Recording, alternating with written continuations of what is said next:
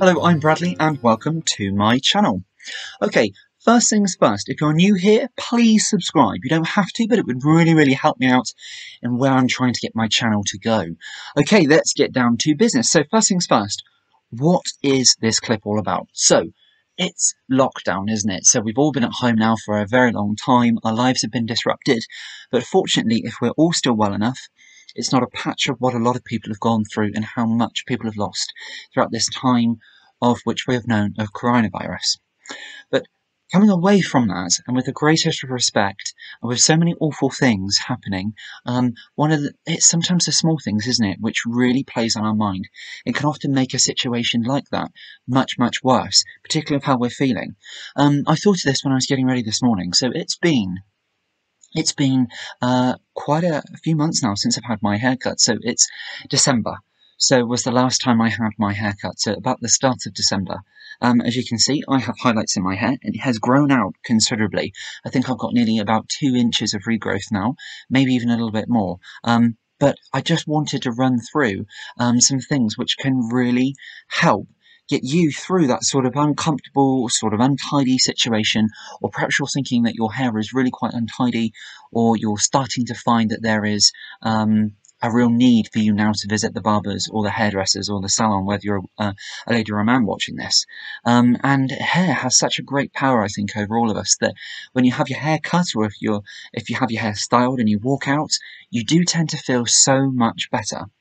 So here's just a few things what I want to share with you about in terms of keeping your hair fresh, keeping it looking vibrant, and keeping it looking really healthy throughout this time when, to be quite honest with you, we really don't know when the next time will be when we can get our hair cut or styled, or if you're a lady, have that sort of real fabulous sort of style or colour. If you're a man, that real nice super sleek sort of undercut or anything like that. Those sort of days we miss of having all of that really does make us think that we took an awful lot for granted, and hopefully when we all get back to some sort of sense of normality, that we will take things and we will value things a lot more. I know I certainly will. So let's start. So first things first, if we start with men's appearance, men's hair. So one of my first things which I find, and I see this because my twin brother, he has facial hair. I don't. I hate facial hair. Number one, my hair is far too fine, and any facial hair on me grows through stupidly thin, and it's just not a nice look. It doesn't look, and personally, it just doesn't suit me. So my first sort of tip, you could say, or my first suggestion of how to look super tidy, smart throughout this whole time when we can't get to the barbers or anything like that, is keeping well shaven. Now you may think that's really basic, but to be quite honest with you, it's not. Somebody like me, for example, struggles with shaving because I really do find that it does not agree with me. Shaving does not agree with me. It makes my skin really super sore, agitated, red, uncomfortable, that type of thing. So looking after your skin is your first step to being able to look fresh, look really healthy, and look as though you're really making an effort and that everything's looking super smart, even though you haven't had your hair cut or you haven't been to a barber's for a super long time. So shaving. Another thing which takes me on to my sort of next tip is the edges of your hair. You can do yourself, or you can get somebody to help you if you live at home with somebody, or if you've got your partner or anything like that at all. It's a really great tip. So the areas just at the sideburn area and the nape of your neck, so the whole line, you can use and you can tidy up. So keeping it really smart. You don't have to be a professional. You don't have to take super amounts of time, but just keeping everything super sleek and smart really does help keep your look as fresh as possible until you visit the barbers next. So that can just be through using a razor and just keeping the line of the sideburn here super straight and smart.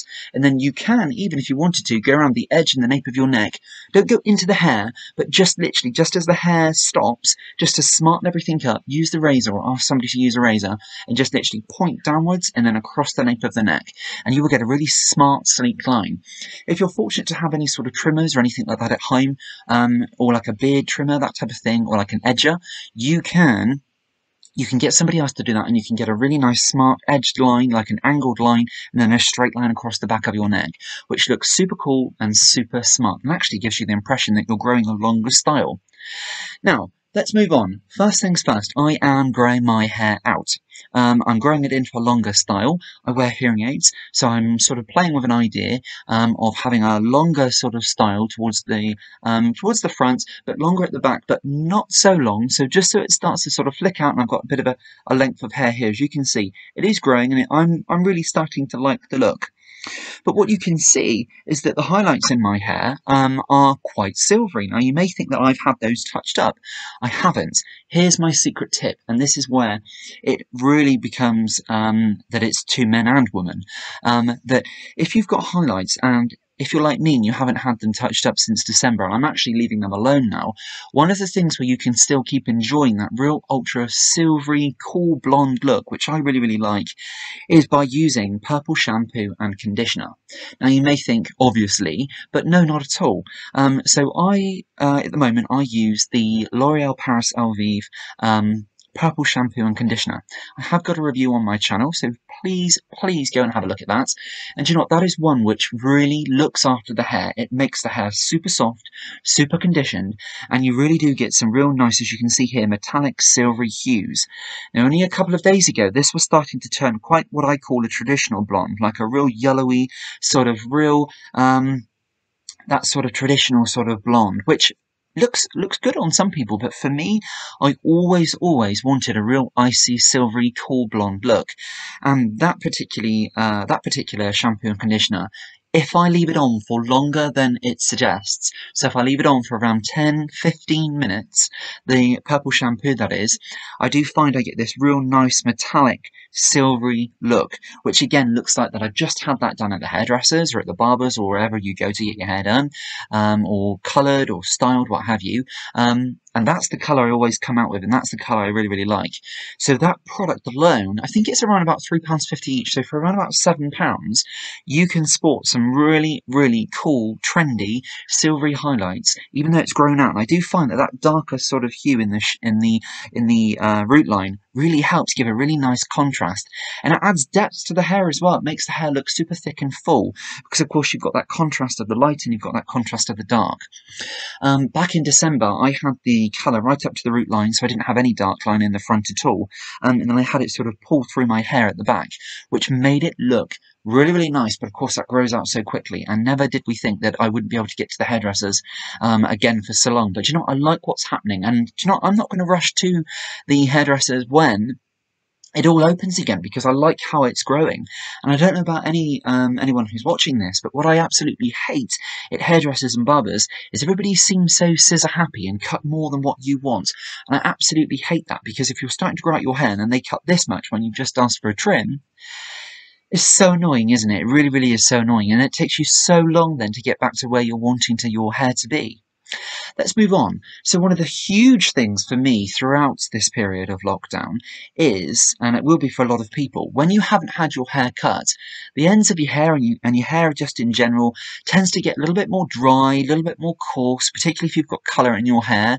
Men's hair, women's hair, if it grows out, it starts to get a bit more drier, doesn't it? Because you're used to using hair gels, hairsprays, root lifting sprays, powders. If you're anything like me, I use every single hair product under the sun to achieve my sort of style. Now, I use heat protectant and everything like that as well, but sometimes just getting that fresh cut just really pumps that much more of an injection of health into your hair. So this is where taking the time to really, really look after your hair pays off throughout periods like this when you can't get your hair cut. Now, one of the things which I would absolutely recommend, whether you're a man or a woman, is investing in a hair oil. Now, this doesn't mean that if you're a man watching this and you think that you've got to spend hours and hours and hours on all different products in your hair. Not at all. I haven't got time for that. Love styling my hair. Haven't got time for the condition, which is awful, isn't it? But if you use the right products and if you get your hair cut regularly when you can really sport some really healthy looking hair. But one thing which I absolutely love, and I actually I got this from my mum. I live in the family home, and she has super long hair down to her waist. And I believe I can't really remember even the last time I remember having seen my nan, goodness, my mum have her hair cut. But one of the things, and actually I'm glad I mentioned Manat because she uses this oil as well. And this here is by Pantene Repair and Protect.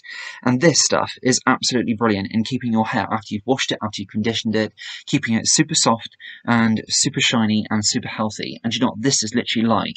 It gives you that feeling of that fresh cut hair feeling, which of course being at the moment that we can't get to the barbers, we can't get to the hairdressers or whatever you call it, it's really important to be able to look after your hair. So all I do is shampoo my hair, then condition my hair, and then afterwards, when I've towel dried my hair off, I use a few pumps of this. So this is by Pantene. Now, excuse me for keeping my fingers over this, but how annoying here in the UK when they put like security things on here, and I can assure you I've paid for this, but they leave these sort of tags on here, and I cannot get this off.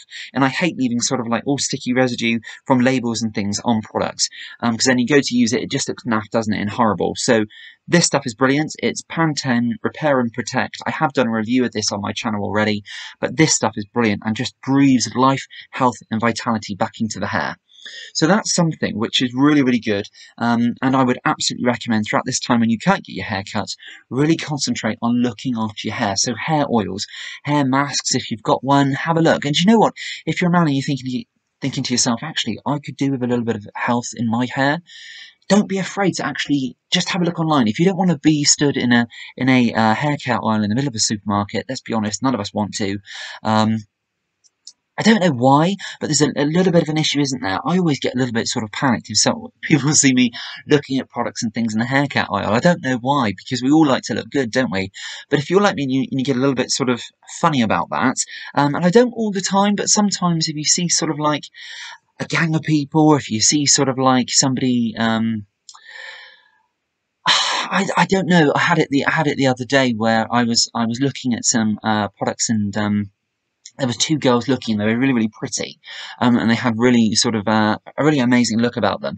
And they see me looking at this sort of the hair oil, and I thought, okay, they're not going to think that I'm sort of macho or anything like that. So I got to speed on out the way. It's strange, isn't it? But of course, we all like to look good.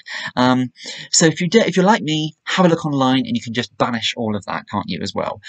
Let's move on. If you really, really, really cannot stand your hair, the length of what it's at, and you just think that I've really got to get rid of this, and believe you me, I've had times where I've been there, is what I would suggest is, and I am not professionally trained, so please do not take my word for this, but I do cut different members of my family hair.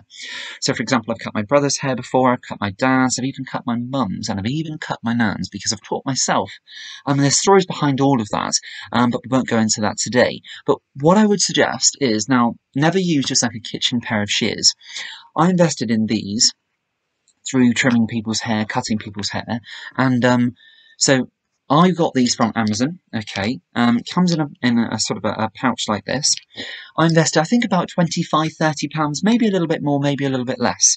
And here they are. So these are hair shears. Now, these are mine. I really, really love these. Now, I'm not going to suggest that if you are absolutely at your wit's end with your hair, just absolutely grabbing it, cutting it off. What I'm suggesting is always only do a small amount until you get to your professional cut, or till you can then get your professional cut.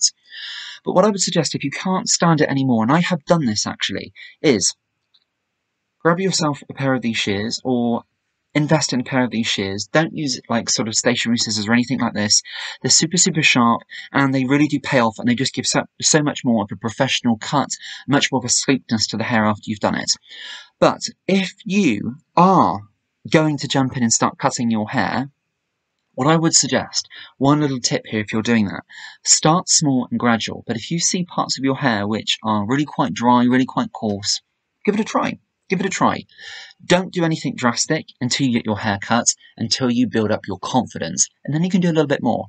But what I always do is start off with a length of hair like this, and if you can see, the edges are quite sort of jagged, pointed, and that's on purpose. So for example, I haven't had my hair cut, but because it's bleached hair here as well, if I find that all those ends are looking a little bit naff, what I do is I take this sort of section of hair, or I comb it down. You can see it's styled at the moment, so you can't necessarily see it so well. Take it down with a comb, sort of put your fingers in here so you can just see, hold the hair quite taut, and then do something called point cutting. Now, I'm not a professional, that's why I paused there. And what you actually do is, if you hold the hair, and literally, if you cut into the hair, and that sort of notion, and if you hold the hair sort of down here, and if you That way, you're not going to make a huge mistake, and what you're doing is you're cutting into the hair and you're just taking off those dry points. If you don't have enough confidence as that, start really, really small. Put your fingers down here and just literally really, really small. I'm not going to do that because I've done it lately and I don't want to cut my hair anymore. But something like this can really be a lifesaver of taking a fresh feeling back into the hair. So holding the hair up, remember, holding your fingers taut in there and literally just sort of quite gradual, small snippets in the hair waves. Don't do that, because what you're going to do is you're then going to be left with a bit of a block in sort of a straight jagged line. So if you do make a mistake, it's going to be really, really obvious. Now with that, what I have done as well is literally holding, if you've got a style like mine, it's quite jagged, quite choppy. And of course, this all depends on what you had from your last professional cut. But if you've got a style like mine, a little bit more texture is not going to help. So, not going to hurt, sorry, not going to help. It's going to help you, it's not going to hurt. So literally holding the hair up above you and literally just jagged cut. Don't know why I said it like that. But literally hold the hair up and literally. So quite a quick notion. I appreciate I'm not really doing it fantastically. This is just me sharing my tips here. But from doing that, you could do that throughout your hair. You're going to end up with fresh, sleek hair until you then get to go and get it done professionally. And of course, because you're doing small amounts, a couple of weeks you're not going to notice it anyway if you do make a mistake. But actually, what you may find is that you actually do put texture into the hair, you put health into the hair, and it works out really well. And let's be honest, you've got a 50-50 chance of it being amazing, or thinking, actually, I wish I wouldn't have done that. A couple of weeks, if you've only done a small amount, it's going to be back. So do not worry. Hair, one thing we can count on in life is it grows, doesn't it? It grows. Okay, last thing what I want to mention is more around men's hair, is hair gel. Now, hair gel can cover a multitude of sins in styling.